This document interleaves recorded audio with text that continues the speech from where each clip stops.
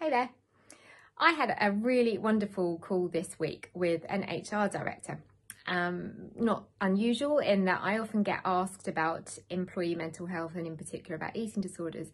But what was really nice about this particular call was the HR director herself is working from home. She's got 170 staff furloughed and she'd had the good grace to get in touch to say, I happen to know that there is a young adult member of my staff who's furloughed and is living at home on her own, and she's still battling with an eating disorder, having not that recently been discharged from hospital.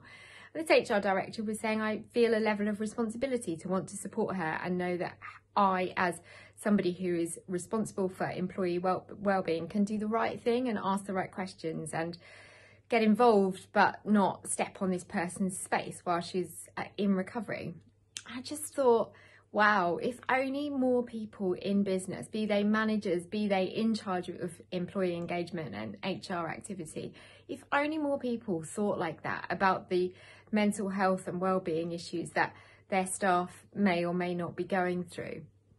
And not all of us know. The reality is when it comes to eating disorders, often those are the things that are living behind closed doors, but you might have a suspicion. You might be thinking, I don't know for sure that that person has ever been diagnosed with an eating disorder, and certainly it's not something they've disclosed, but I have concerns, I'm worried. And it may be enough that right now in this situation that we're living through, you might just have that kind of heightened anxiety on behalf of that member of staff and think, I want to do more to support them. And even if that's that you don't know how to use the right dialogue or you don't know how to make it better for them, you can at least give them some kind of lifeline or suggestions or guidance. And what was great about this hour's conversation I've had with this HR director is not only have I been able to provide her with our contacts and our support groups and opportunities that she can now go back to that member of staff with at any point that she feels comfortable to do so, but also we've now got in place that when her staff are back in the workplace, we're going to do some training in person. And if it takes a whole lot longer before we are in that situation, then we're going to do something online so that her managers understand more about eating disorders. So it remains a big issue for me and for the Wednesday's Child team that we want more people in business to understand about eating disorders.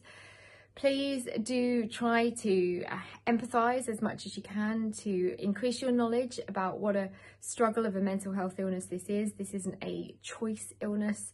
This isn't a habit or a behaviour that somebody is just doing to gain attention. So when we are living through times as stressful as they are right now, there will be people out there, diagnosed or otherwise, who will really be struggling.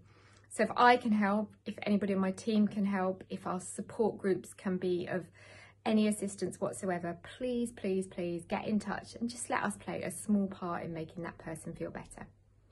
Thanks ever so much for your time and have a great day.